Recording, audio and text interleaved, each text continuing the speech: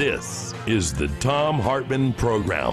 Greetings, my friends, patriots, lovers of democracy, truth, and justice, believers in peace, freedom, and the American way. A lot going on in the world today that we are going to get to as we go through the program today.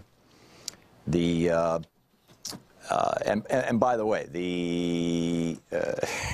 this is very strange, but this is what's going on. Our call screen computer this morning decided that it was going to do a Windows update, and so it's shut down. So I won't be able to take calls for a little bit here. We've got the phone lines locked out. I'll tell you when I unlock them. But, you know, life in the big city, right? Mitt Romney tweets, Robert Jeffress, this is the right-wing bigot who Trump chose to do the invocation prayer this morning in Jerusalem at the, I don't know, inauguration or investment or whatever the right word is for what you do to open an embassy, as the United States moved its embassy from Tel Aviv to Jerusalem. He said, Robert Jeffress says you can't be saved by being a Jew, and Mormonism is a heresy from the pit of hell. And Jeffress did say these things. He said them in 2011 at the Values Voter Summit, which is a notorious place where white right-wing bigots get together. And Jeffress responded with his own tweet. He says, salvation is through Christ alone. Right. But there's a larger issue here and a larger picture of what's going on. A few weeks ago, 21st of March, was a month and a half ago, was the anniversary of the 1960 Sharpeville massacre. The Sharpeville massacre, in South Africa, there were towns and communities where if you were black or colored or, you know, any of the various categories other than white, you could not leave. You had to stay in those towns. If you did leave, you had to have a pass. You had to have a permit to leave, and you know, in some cases even to go shopping and things like that. And it was just, you know, this apartheid was just intolerable to the black South Africans. And so on 21 March 1960, a group formed in front of the police station in the Transvaal is a state in South Africa. Sharpeville is the town in the Transvaal, or in Transvaal. And a crowd of 5,000 to 7,000 people, which ultimately grew to as many as 20,000, were protesting the fact that they had to use these passes, the pass laws, to get out of Sharpeville because they were locked in because of the apartheid laws. And the police opened fire on them, and they killed 69 people, including, and they injured 289, they shot, but didn't kill fatally, 289 people, including 29 children. Today in South Africa, March 21st, is celebrated as a public holiday to honor both human rights and the memory of those people who were killed. Now, not only did the local police open fire, but the government of South Africa brought in fire. They had 4 Saracen armored personnel carriers. They had police sharpshooters. They were using Sten submachine guns and Lee Enfield rifles. The Sharpeville people were armed with nothing more than rocks and slingshots. And the government of South Africa ran F-86 Sabre jets and Harvard trainers a few hundred feet over the ground. Now, they did not drop bombs or ordnance, but they just, you know, they were trying to scatter the crowd. Now, this was considered, you know, by the world. The world was horrified by this. I mean, just shocked by this. And, in fact, the United Nations passed a resolution condemning it. On the 30th of March, South Africa, as a nation, declared a state of emergency. They rounded up 18,000 people.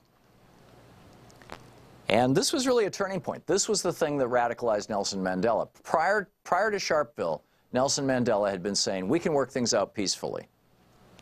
But Sharpeville said basically to black South Africans, this government has no interest in peace with you.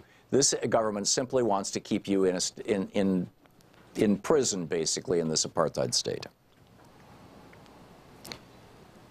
And this also led to the banning of the African National Congress, the political party that Mandela was part of, and led to Mandela's imprisonment.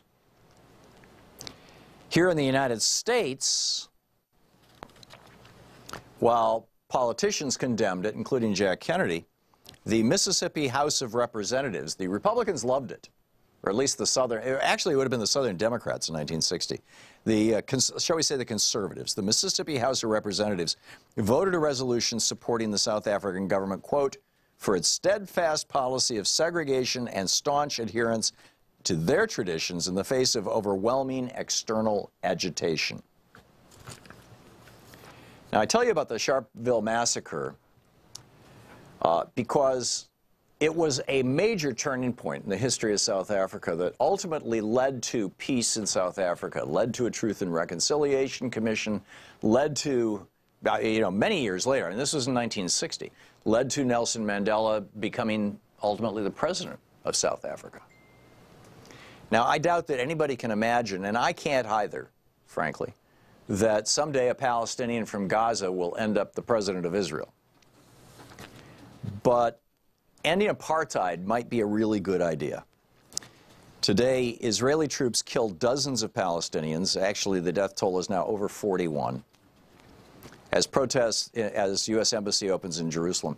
Now, what happened with the U.S. Embassy is that back in 1999, here in the United States, Congress passed a legislation, and I believe Bill Clinton signed it, saying that the U.S. would recognize Jerusalem as the capital of Israel. I mean, that's where their government is, that's where their parliament is, the Knesset, it's where the prime ministers' and presidents' homes are. But most of the rest of the governments of the world, see, there is not a single European country that is supporting us and that's moving their embassy to Israel, for example. Most of the governments of the world maintain their embassies in Tel Aviv, and the legislation in 1999 establishing, the U.S. policy as Jerusalem being the capital, has this 6-month waiver in it, which says, the president doesn't have to do this, and every 6 months he can say, I'm not going to do it for another 6 months. And every president since Bill Clinton has been using that waiver as leverage on the Israelis to say, work something out with the Palestinians. And when you work something out, and up until recently, the two-state solution has been the thing that has been held as the highest value, the most likely to succeed thing. Until you have a two-state solution, we're not going to actually move our embassy. And when you do have a two-state solution, Israel, because the big thing that you want is the United States and ultimately the European countries and the rest of the developed world to acknowledge that Jerusalem is your capital. When you've worked something out with the Palestinians, we'd be glad to do that. So Trump comes along and says, I don't care about policy. Sheldon Adelson is going to give $30 million to the Republican Party. And what he wants is for us to move the capital to Jerusalem. Sheldon Adelson, who made $670 million in his tax break, in the GOP tax scam. They gave our government is giving Sheldon Adelson $670 million. He is kicking back $30 million of it to the Republican Party. And he's in Israel right now for the opening of the embassy. This is, pretty strange stuff. It's like we are ignoring years and years and years of history. We're ignoring what's going on.